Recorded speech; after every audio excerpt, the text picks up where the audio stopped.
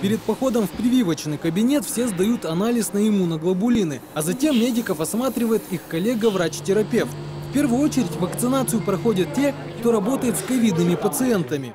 Во-первых, вирус достаточно новый, и его все равно, от него у нас нет никакой защиты. А это единственная защита, которая, по крайней мере, как-то поможет.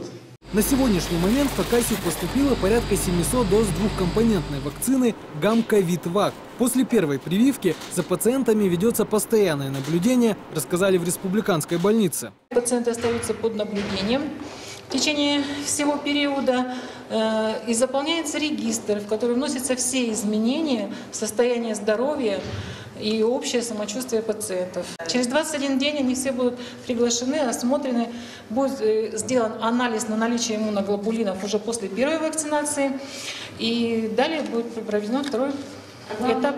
Аскар Артамонов, Дмитрий Шигов, РТС.